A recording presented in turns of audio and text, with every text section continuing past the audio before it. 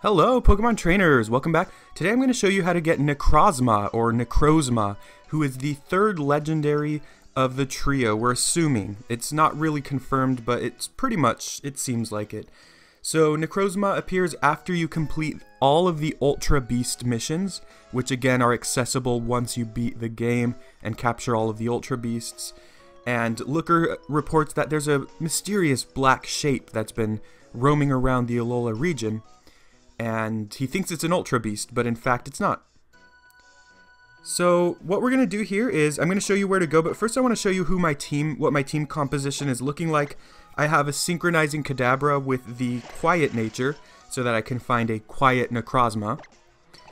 And then I have my Tapu Koko, who's very good at helping me catch Pokemon because of the Tapu exclusive Z move. Then I have Guzzlord.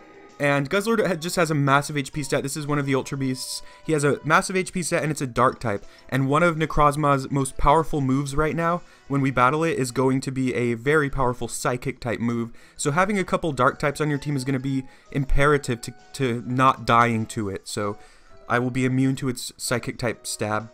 I also have Sableye on my team because Necrozma will have Prismatic Laser, which is an exclusive move. It's extremely powerful. It's a Psychic move.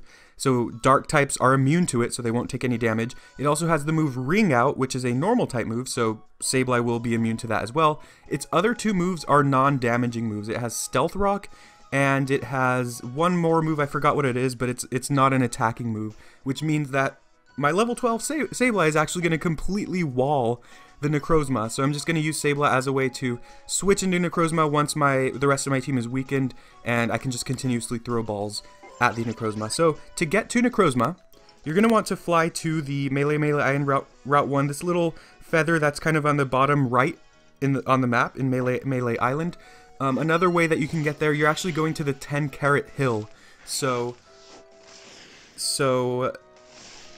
the 10 Carat Hill is located in the first island. It's a place that is not required to get through to complete the story, so you might not have encountered it if you didn't know it. So going from where the professor's little lab is on the beach, you go to the bottom left, you'll see these Tauros rocks, you'll break them, and you'll enter right here. And once inside, you're just going to follow this path all the way down, breaking through the rocks with Tauros. And then you're going to come up right here and out into this open area. This is where you catch Rockruff. And this is called the Farthest Hollow, so it's actually fairly simple to get here. Once you are here, you're just going to ride around in the grass until Necrozma appears. And here we go. Necrozma. Very cool Pokemon. It's sleek and black. And it's a Psychic type. I believe it's a pure Psychic type. It actually hovers above the ground. So what we're going to do, we're going to switch into Tapu Koko and hope that he does not go for its super powerful exclusive move. I believe it's called Prismatic Laser.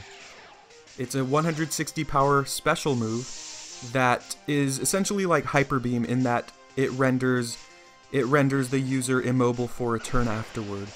Ooh, that did so much. Okay, well, we're going to use our Guardian of Alola ability or attack, and if we die this next turn, unfortunately, what I should have done, I should have kept Kadabra in and let it die so that I could get the free switch into Tapu Koko so that I could go for the Guardian of Alola move and then go for Nature's Madness. I guess if I really want to or really feel like I need to, I can revive Tapu Koko and then use Nature's Madness just to weaken the Necrozma further.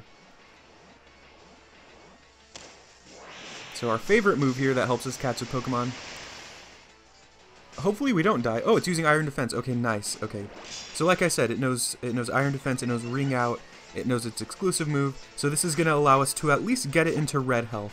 Unless maybe it'll be nice and not attack us again, so we can get it even further down. Okay, it's going to use Wring Out. I'm not sure if this will kill. It probably will though. Or is it kind of like, oh, it's kind of like Nature's Madness itself, I guess. I guess it won't kill as long as you have some HP. I know Wring Out does more damage the more HP you have. Okay, so we're going to get to go for Nature's Madness one final time. just to get Necrozma as low as we possibly can, and then that's going to allow us to have a little bit of an easier time when we throw the Ultra Ball or whatever Pokeball we're going to decide to use. Maybe I'll use a Dusk Ball because, you know, Necrozma is all dark and it's black.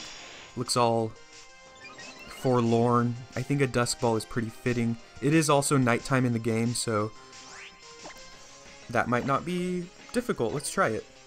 And if we run out of Dusk Balls, we have plenty of Ultra Balls, so I will be catching this thing at some point. Nope, not that time. At this point, oh, here's where we get to see its exclusive move. Okay. Not as cool as I thought. It just looks like it rains down prisms of color, which is in fact cool, but for what the move sounded like, it definitely. So we're going to go into our level 12 Sableye that is going to absolutely wall the heck out of this Necrozma. I don't care that I'm taking Stealth Rock damage.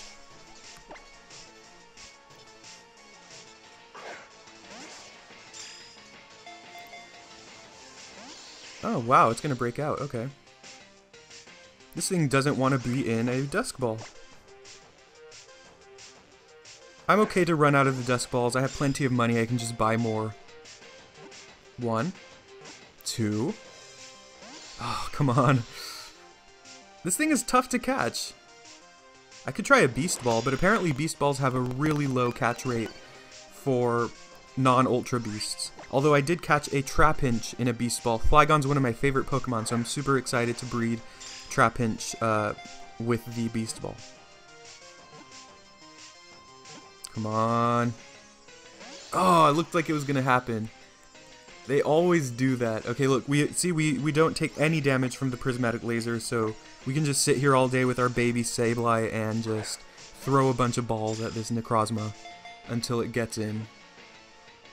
I'm catching you at some point. You might as well just give in and do it now. Oh, it worked. My little condescending talk worked. All right, we caught Necrozma. Awesome. And oh man, this is the annoying part. I'm gonna fast forward after Sableye has grown a few levels. Okay, Necrozma's data will be added to the Pokedex. You know what the Pokedex feature should have? It should have where it shows you how to pronounce a Pokemon's name. This would be a viable opportunity. Alright, you registered a legendary Pokemon. Reminiscent of the Ultra Beasts, this life form, apparently asleep underground, is thought to have come from another world in ancient times. And this is the Prism Pokemon. Alright, I'm not going to nickname it just yet. I don't know what clever thing to name it right now. That's how you capture Necrozma in Pokemon Sun and Moon. The mysterious life form that appeared to be an Ultra Beast. Okay, thank you. That's how you catch it. You just go to the 10 Carat Hill, you go to the Farthest Hollow, which is just right through the doors. You have to use your Tauros, and you just ride around in the grass. I encountered 3 wild Pokemon before finally encountering Necrozma, so it might take you a little bit of time. I saw a video where someone battled Necrozma like right away, so it's going to vary, but this is where you catch it after you defeat all of the Ultra Beasts. So if this helped you out, please leave a like and subscribe to the channel if you are interested in more Pokemon Sun and Moon content of all kinds. We do tips and tricks, we do battles, we do just fun videos. It's just a great time here, so thank you very much for watching. I'll see you next time.